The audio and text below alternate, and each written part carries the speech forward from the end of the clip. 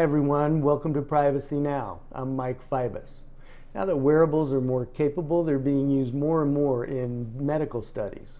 Like for example, Fitbit's All of Us study with the National Institutes of Health, which is exploring different relationships between our lifestyles and our well-being. Now data from this and other studies typically is de-identified to keep others from getting into our medical records. But as our online digital footprint grows, it's getting more and more difficult to keep nosy marketers, insurers, and others from connecting the dots to figure out which data is yours and which data is mine. So how difficult is this to do, and what's being done about it? Here to talk about this and other issues, we're fortunate to have with us today Laura Pirri, who is head of global privacy at Fitbit. Laura, thank you so much for joining us. Thank you, Mike, for having me. Yeah, so this re-identification issue is getting a lot of play lately. Just how does someone go about doing that? To provide a little bit of context for this issue, data from wearables like Fitbit offer incredible value to health research and helping people live healthier lives. However, this health research often involves multiple parties, including academic institutions, research organizations, government, and private industry. And with these multiple parties, it's important to be proactive in making sure that the privacy of users who participate in research studies is protected. And one of the ways that Fitbit is going about doing that is raising awareness of some of the privacy risks that can come about, particularly the de-identification risk that you mentioned. And we address this in our research pledge. So what can happen is that there can be a privacy risk of unintended re-identification of research participants. So this can happen when researchers publish the data sets that underlie their study outcomes. So these data sets that get published, the researchers may take steps to protect privacy by removing identifiers like a user's name. But even with those precautions, it still may be possible to link the data sets back to an identified individual that participated in the research if that data set includes data that the individual has chosen to share publicly elsewhere. So let me give you a specific example. Some Fitbit users choose to share their daily active step counts publicly on Twitter. If these users' daily step counts is also included in the researcher's published data set, then that user could be re-identified in the research study based on this information, even if their name is not included. So, as I mentioned, this is a key privacy risk that that our recently published research pledge seeks to address. So we have requirements in there that provide that researchers that are looking to publish, we specify that they consider publishing only aggregated data to try to eliminate that risk altogether. However, if they choose to publish data that is not aggregated, in which identifiers have been removed, we suggest that they take certain steps to protect against that re-identification risk. So for example, have statisticians certify that the published data set's been sufficiently de-identified to protect our users' reasonable expectations of privacy when they participate in these research studies. Now, you bring up a really good point. I mean, I don't think folks have thought about their step counts as sort of a digital fingerprint, but if you think about it, the individual amount of steps I've taken over the past week is probably just me, if not very many others. Yeah, I mean, it can be very much a unique data point that's specific to an individual, especially if you have many of those data points over time. And some of our Fitbit users have been publishing their daily step counts to Twitter over a particularly extended period of time. And that becomes something that is very much like a digital fingerprint, like you mentioned. Yeah, so I think the challenge over time as our digital online footprint grows is how do you decide what to share? I mean, 5 years ago, sharing your step counts, definitely wouldn't have associated you with much of anything else. And now that's not so true anymore. At Fitbit, we've found that social sharing of your health and wellness goals and your progress towards those goals has been key to helping people stay on track and better meet those goals. And so that's one of the reasons why our users might choose to share their daily active step count to Twitter. It's an accountability measure, and it helps them meet their goals, and it helps them live healthier lives. So that's a very positive reason for people to share. What we're looking to avoid with the research pledge is unintended consequences, which is that someone who engages in those habits that help them meet their step count goals isn't unintentionally re-identified if they choose to participate in a research study. And so one of our goals with the research pledge was to raise awareness of that risk through working with our partners in the research community by providing them with this guidance that provides that they need to take account this particular risk. So we're looking to protect against this risk through raising awareness in the research community. And I can say that ahead of publishing the research pledge, we did a lot of outreach with the research community, and there wasn't a single research partner that we spoke to who wasn't absolutely committed to protecting the privacy of their research participants. This is simply an awareness issue and something that they just needed to understand better so that they could take better privacy measures when they are publishing their data sets. Yeah, and you bring up a good point. I mean, this is not a community of bad actors. They are undertaking studies to better our health and our understanding of the variables in the first place. So you're starting out with a good pool. Yes. What other things are you recommending to them besides, like a qualified expert to look at the data? So there's a whole series of requirements that we have in our research pledge, and they address this risk of de-identification, but they also cover a number of best practices for privacy that we expect from researchers. They span issues of obtaining informed consent, so ensuring that research subjects are given enough information about the research that enable them to make an informed and voluntary decision to participate in the research. They include requirements that a research study has to be reviewed or approved by an independent ethics review board.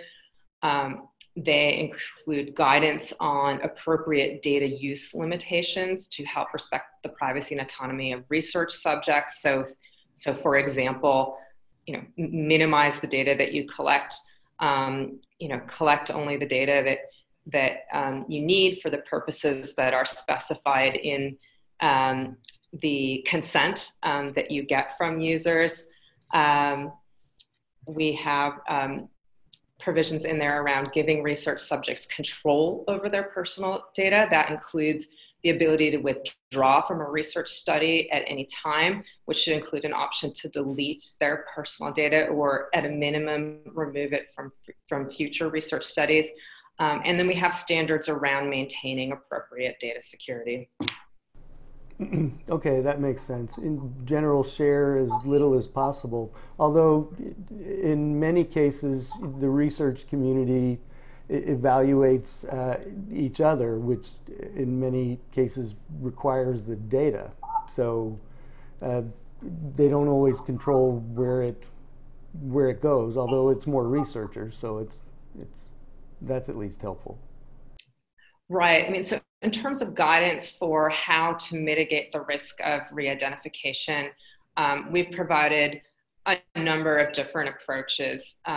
So as I mentioned, wherever possible, we recommend using summary level aggregate data rather than individual level de-identified data that could be linked back to a user, for example, with a unique step count over time. However, we do recognize that that researchers may share their underlying data sets in order for other researchers to engage in peer review of their research conclusions. So one of the suggestions that we provide in our research pledge is that instead of publishing the data publicly, to just provide it selectively to the others that need it for peer review, subject to contractual commitments that they agree not to disclose or attempt to re-identify the data. And as a last resort, we suggest that if you have to publish individual de-identified data publicly, that the researchers do so, of course, in compliance with all applicable laws, and also use a accepted de-identification technique. So one of them that we discussed was an expert determination that the risk of re-identification is very small, or another technique may be differential privacy. So this is the last resort if the data must be published publicly. Right. Differential privacy seems to be something that a lot of folks are turning to solve this issue. And how effective is that now, and how long do you think that will hold? Well, I mean, it's great that industry is devoting resources to these kinds of techniques and helping to standardize them. You know, I think it's you know, when using these techniques, it's important to make sure that you have someone who's appropriately expert in applying them, and then also make sure that you're aware of all of the different risk vectors, right? And so the role that Fitbit has taken with publishing the research pledges to make sure that that the researchers who may be engaging experts to apply standards like differential privacy are aware of the particular risk vector that we're concerned about, which is the public sharing of Fitbit activity data. Right, that makes sense.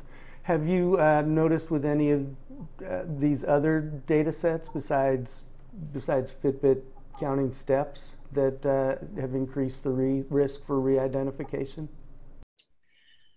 I mean, it is possible for users to share other types of information. The most commonly shared metric is the step count through our privacy settings. However, it could very well be possible that users could choose to share other metrics publicly as well, in which case a researcher or whoever's applying the de-identification technique and certifying it should take that into consideration. Right. Now, you had mentioned some of these techniques. Now, there are standards and regulations in place. Increasingly, though, as folks triangulate, we're kind of outpacing, you know, what's required now, aren't we? Yeah, I mean, you raise a good point. So there's a standard that is provided, a de-identification standard that's provided in HIPAA, the Health Insurance Portability and Accountability Act.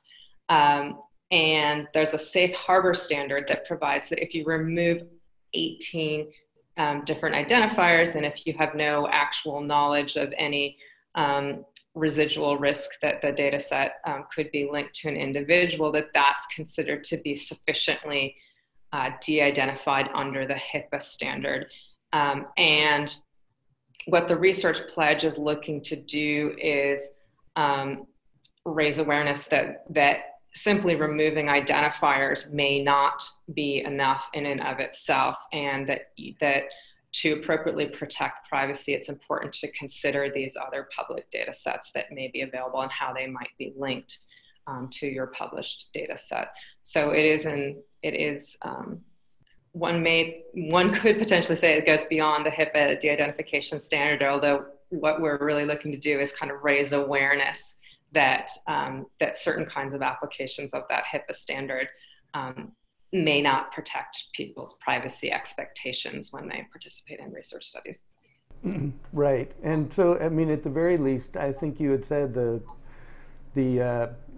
pledge is at least raising awareness. I think most folks in healthcare assume that if I meet HIPAA, I am covered, and that's just not the case anymore.